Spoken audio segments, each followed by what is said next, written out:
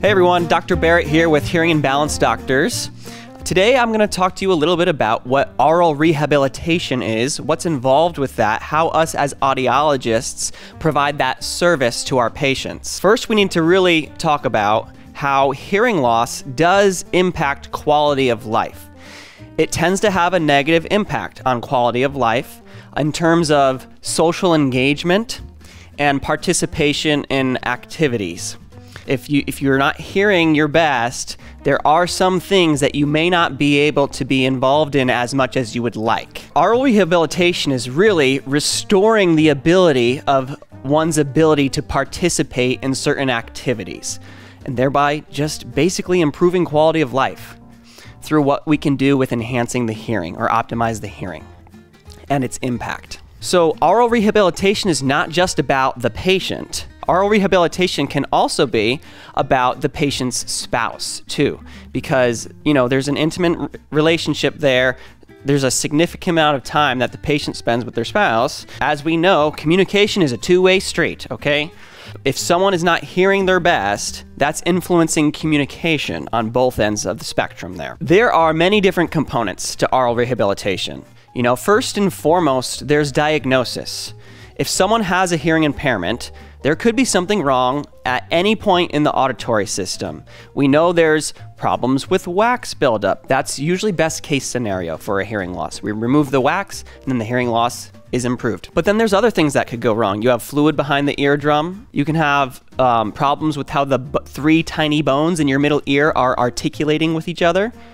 There's a very common type of hearing loss called a sensory neural hearing loss, where those sensory cells, different components of the sensory cells in your inner ear or your cochlea, are damaged or are no longer functioning well. There is even central hearing loss. So for example, say stroke. Stroke impacts the middle cerebral artery. It impacts your temporal area, posterior temporal area. That is impacting your ability to understand speech. Ever hear of Wernicke's aphasia? Well, that is secondary to middle cerebral artery stroke. Diagnosis. Let's figure out where in the system the hearing loss is occurring. Another part of aural rehabilitation is once we diagnose the hearing issue, how are we going to address that with the appropriate devices? We know there's different styles of hearing devices. There's different power levels, there's different technology levels, even color preferences. Everyone has a certain preference for how they want to treat their hearing, but the audiologist will use their expertise and knowledge to give the appropriate recommendations in that regard. So another one is provision of the proper assistive listening devices or assistive listening technology. One really cool one that I use a lot is the remote microphone.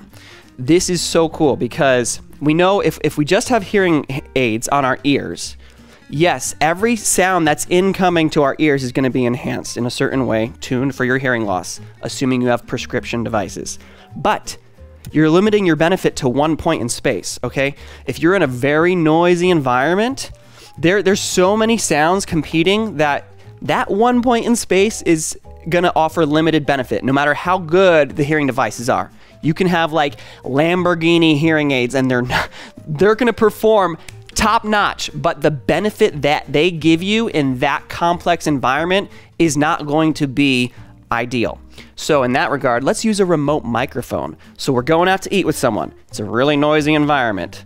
The restaurants design that on purpose sometimes to help give the perception of a very lively environment. You want to stay here, and everyone loves to come to this environment because it's so loud. But anyway, you're trying to hear your partner at the restaurant. Too much noise. Really hard to hear them. Just give them the remote microphone. They clip it right here on their shirt usually, or they wear a necklace. The microphone's right here. Their voice gets picked up by the microphone, gets sent directly into your ears. It's like they're whispering in your ears, okay? So that's the best fidelity of increasing the signal, the person you're trying to hear, in the presence of noise. Another thing that we do with aural rehabilitation is tinnitus management. I would say about 33% of the patients that I see that come in with a hearing loss do experience, to some extent, tinnitus. That's the ringing in your ears. Sometimes it's hissing, buzzing, humming, but most often it's that high-pitched ringing. It's usually secondary to hearing loss or noise exposure or even stress. But there's different ways to manage tinnitus. You know, the two main things that we talk about is mindfulness techniques, but also sound therapy techniques. So we really delve into that. We can have entire sessions with patients specifically focused on tinnitus management. The other thing is kind of tied with that a little bit is hearing protection. We know that noise-induced damage to the auditory system can exacerbate your tinnitus. It can make your tinnitus worse. It can also make your hearing worse. The analogy I like to think of with noise exposure is staring directly at the sun without sunglasses. Who would do that? Nobody does that. Okay, so if you're in a really loud environment, please wear hearing protection so you're protecting your sensory system from damage. So we talk about hearing protection. There are really cool devices that protect your hearing in active ways. We know if you just put earplugs in, that's passive attenuation or passive blocking of the loud sounds. But there's active attenuation. You have these plugs, you can have them custom fit if you want, but what they do is they apply phase cancellation to further suppress the ongoing noise in the environment. We have certain sounds which have, you know, wavelengths that come in at a certain frequency. The hearing protection devices are listening to those incoming sound waves, and they emit an equal and opposite 180 degrees flipped waveform. That phase cancellation occurs and it attenuates the hearing in an active way.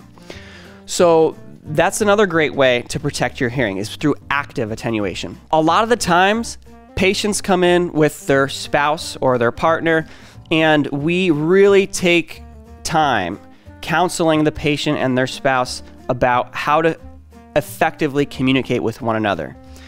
Oftentimes with sensory hearing loss, even though we can to large part correct the sensitivity issue, there still remains a certain amount of distortion because the sensory cells are broken. We're working with a broken system, and we're trying to optimize that system as best we can.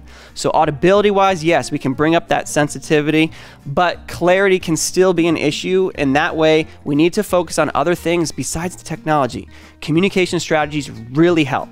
Watching someone's face when they're talking. Don't let them walk away from you when they're talking. Trying to reduce all that background noise. Speaking a little bit more slowly. It's not necessarily talking more loudly.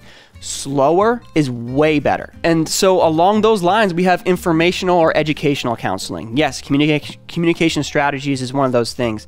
But another thing is informing the patient about the nature of their hearing loss, what they can expect is going to happen over time. You know, how are we going to reassess the hearing? We like to reassess the hearing regularly to stay on top of things. If the hearing loss changes, we're going to retune the devices for the current hearing loss to apply the best benefit we can. And then personal adjustment. We know oftentimes with sensory neural hearing loss, it is a gradual onset. It's insidious. It's the invisible disability. Over many years, you can have a gradual decrease in your hearing, and you may not notice it, okay? So your brain has been kind of adjusting to that over time, but you're still being limited in your overall participation in activities in life. But once we address the hearing loss, now we're bringing your hearing all the way or close to where it should be. That's a huge change for your brain. It took your brain like 10 years to get used to that gradual change. You think your brain's gonna automatically adjust to going back to a really good sensitivity level? No, it takes time. So as the audiologist, we really help the patients understand the process of getting used to hearing better, because you know, we need to give ourselves grace in that regard. And so we will give you all the information you need in that regard. I want to wrap this aural rehabilitation up with something that we as audiologists spend a lot of time learning about in graduate school. It's something called evidence-based practice. There's 3 components to evidence-based practice. You want to make sure you're giving all your patients this service. It's the highest level of service. So what we're doing is we're considering 3 things. The best practice that's available. So that's informed by research. We have PhDs in the field at every university doing a lot of research with certain topics of hearing healthcare. Aural rehabilitation, one of those things. We're going to use the current best practice to inform our decisions. We also have our clinical expertise. Over the years of working with patients, we kind of get a sense of what tends to work and what tends to doesn't work. So we're using that to influence our decisions as well. But lastly, we're really taking our patient values into consideration to give the trifecta to really support that evidence-based practice. The patient might prefer certain strategies or technology or service models compared to other patients. So we need to take that into account, and it is individual care. Focusing on quality is really important. That wraps up aural rehabilitation. I know we talked about a lot of different things there. You can see there's a lot involved. Come visit us sometime if you're curious about your hearing. We will check it out and then go from there with all the information you need. All right, thanks.